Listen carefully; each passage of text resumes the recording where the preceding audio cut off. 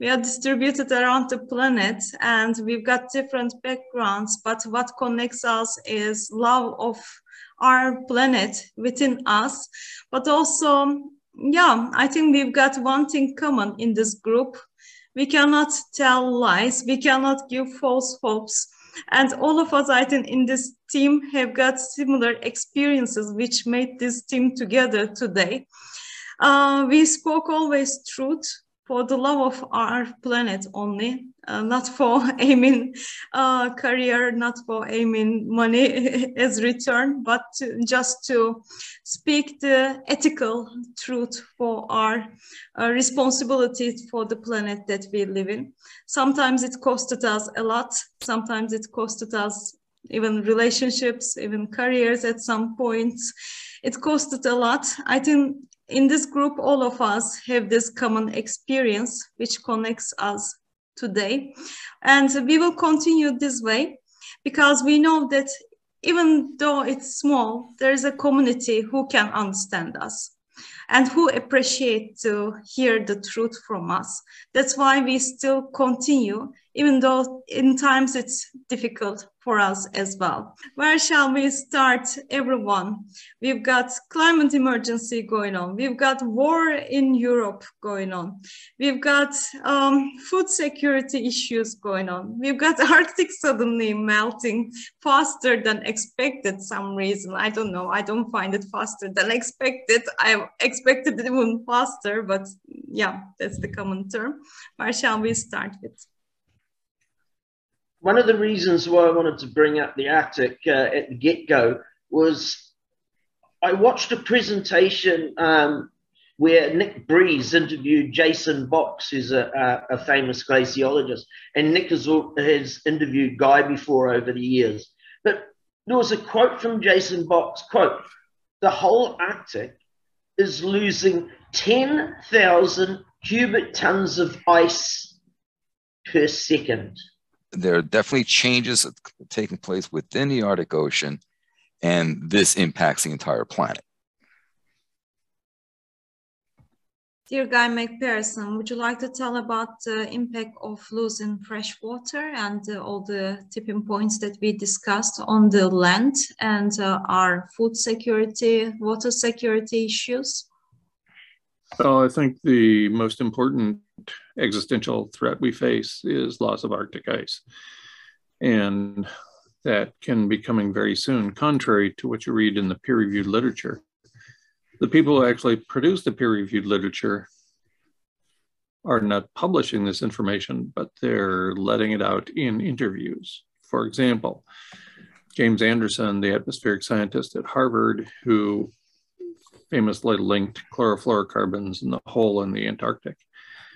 He said in an interview with Forbes magazine in January of 2018 that we will have an ice-free Arctic Ocean next year, with full effects being realized the following year. Jennifer McKinnon, when she was interviewed by CBS News in April 2021, indicated that probably we'll have an ice-free Arctic Ocean this year. Perhaps it'll be next year. But if we look at the best case scenario of those two well-informed individuals, then that indicates that we can expect an ice-free Arctic next year with full effects, meaning loss of albedo and release of even more methane and so on in 2024, which is not long from now. There, as everybody here knows, there are dozens of so-called tipping points, self-reinforcing feedback loops that we can talk about involving freshwater, land systems, overheating in general. What relatively few people know is that the Advisory Group on Greenhouse Gases, which was the predecessor to the IPCC, indicated that 1 degree C was the absolute upper limit, that was the point at which things would start falling apart. And they started falling apart before then. In fact, David Spratt, science writer and speaker about climate change, says we triggered those self-reinforcing feedback loops at a 0.5 degree C above the 1750 baseline. So we're already dealing with, quote, runaway climate change with respect to those self-reinforcing feedback loops and the inability to turn back the clock. Finally, the IPCC acknowledged that we were in the midst of abrupt and irreversible climate change with two separate reports, 3 and 4 years ago. And yet nobody seems to be paying much attention to that information. When the IPCC, perhaps the most conservative scientific body in the history of the planet, when they conclude that we're in the midst of abrupt climate change and irreversible climate change, that should be on the news every day, really. And instead, we just see celebrity blah, blah, blah on the news every day. We are full speed going to Blue Ocean event, losing the Arctic. Does anyone in the group thinks that we can just push the brake of this car, full speed car, and stop it? Or do you see that we already lost the Arctic, but the rest is just a matter of time? Guy McPherson, would you like to start? I would hate to start, so yes, I'll go first. I think it's too late. And if it's not too late from a physical perspective, I think it's too late from a social perspective. I'm reminded of a line from John Kenneth Galbraith, the Canadian-American economist, diplomat, public official, public intellectual. He said, people of privilege will always risk their complete destruction rather than surrender any material part of their advantage. That's people of privilege. That's what they would do. And if that's what we need to kickstart and then fully implement the mere reflection framework, for example, then it's never going to happen because those people are not interested in giving up any material part of their advantage. They just are not going to do it. So it doesn't really matter what the five of us think, does it? What really matters is the people who have the means to implement those kind of large-scale projects, like, for example, World War III. And they seem to be pointed in the opposite direction of what the majority of the populace would like them to point. I think that's terrible. Thank you so much. Kevin, Hester, what do you think? Did we already lose the Arctic and the rest is just a matter of time, or there's a break point option to stop the car approaching to this end? I don't think we have any agency whatsoever in influencing how this situation will evolve. We're so far off the cliff. We're multiple decades beyond being able to do that. But we do have agency on how we behave between now and collapse. Are we going to tell the truth to the youth? Or are we going to bullshit them at the edge of extinction? I won't have a bar of that, and I won't have a bar of anyone who's going down that road. And just one last thing about the Arctic sea ice is that there's a wonderful paper published by Scripps Institute of Oceania, and they said that a blue ocean event is equivalent, the loss of albedo from a blue ocean event will be the equivalent of 25 years of current emissions. The last 25 years is more than all the previous anthropogenic influences. This is how far off the cliff we have gone. Over to you, John. Jim Massa, what do you think? What's your opinion? The same question. Do you think we lost it already, or is there an option to break? Well, I agree with Guy and Kevin. It is too late. Even when exactly the BOE happens, it's still what's leading up to it. We are having an earlier melting of whatever sea ice is there because of the continual heat input from not just the Atlantic side, but also the Pacific side, is that this heat is diffusing, keeping the waters open longer. So we now have the seasonality of when there's minimal ice is extending. It's now up to 7 months of the year.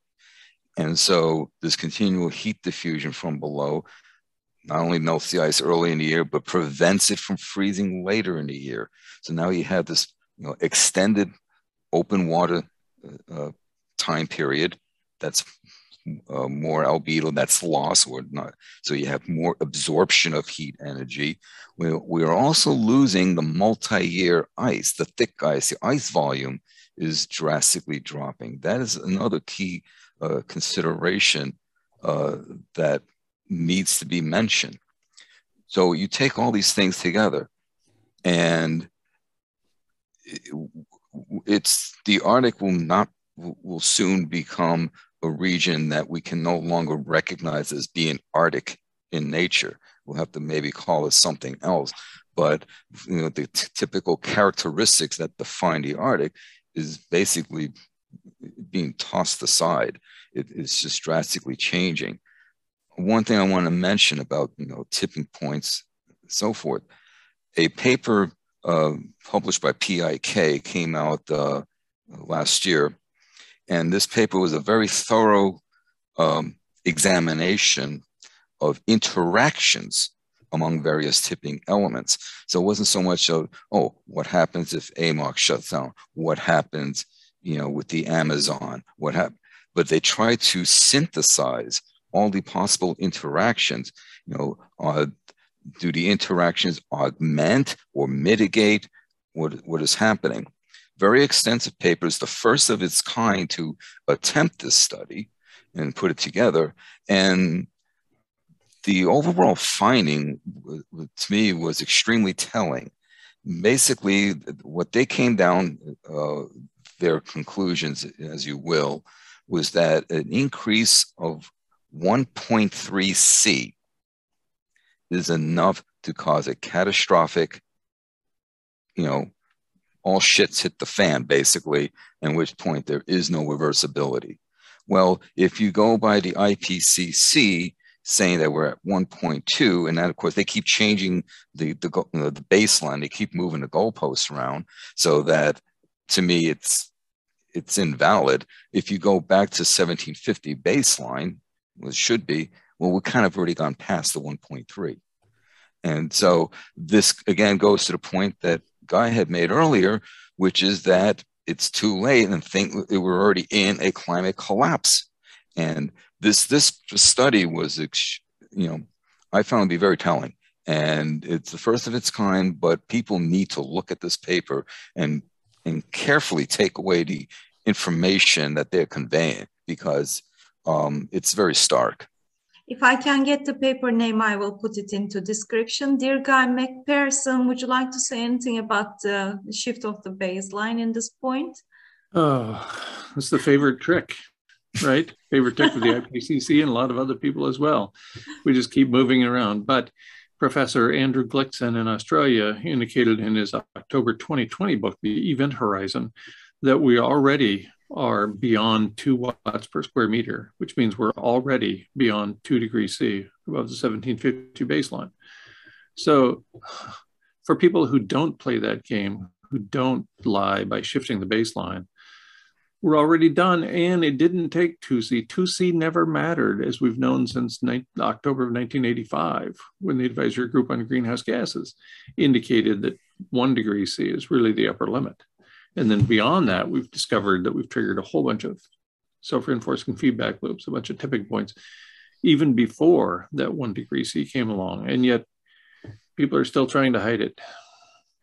Is there anything which surprises you too, dear Guy McPherson? If I start, make a turn. I'll come back, John. I'll make the turn again. When asked how they could see the future, science fiction writers George Orwell, Ray Bradbury, and Aldous Huxley each gave the same answer. They all said that they aren't predicting the future. They were reporting on events that were currently underway. I can relate. That's exactly how I felt for the last decade or so. Of course, there are exceptions. Some things are happening faster than expected. For example, my complete removal, my complete deplatforming from a social and public life happened so fast, I couldn't even believe it myself. I was warned, and then 8 months later, I was completely deplatformed, and I couldn't believe it. Some days I still can't believe it. Some days I still think I'm going to go on tour again. I'm going to look people in the eye. I'm going to give them the facts. That's the only way to convince most people. But it's not ever going to happen. So some things are happening even faster than I expected. And things have been going really fast. You know, most people have difficulty understanding the exponential function. I've understood the exponential function as an ecologist for a very long time. And yet still, sometimes I'm caught off guard. And I suppose that's all of us, right? That every once in a while, there's something that comes up and we say, wow, I thought that would be at least the day after tomorrow. It's already here. Wow. Amazing. Hester, is there anything that you see it's faster than you expected? I was in Berlin 1 week before the Berlin Wall fell down. My darling ex-wife took a picture of me pissing on the wall, and then a week later it fell down. And my claim to fame was I undermined the foundations of the Berlin Wall. But the point of this part of the story is that there was no hint in Berlin that East Germany was about to collapse, and by dint of that the war would cease to have any meaning. Within a few months of that, the Soviet Union collapsed. People don't understand how tenuous this is. This is a Jenga stack that we're discussing. All my life, it's getting more and more and more unstable. And boom, it fell down. I think people have to realize that this collapse is underway now, and we could wake up tomorrow morning to a completely new paradigm. I honestly believe that.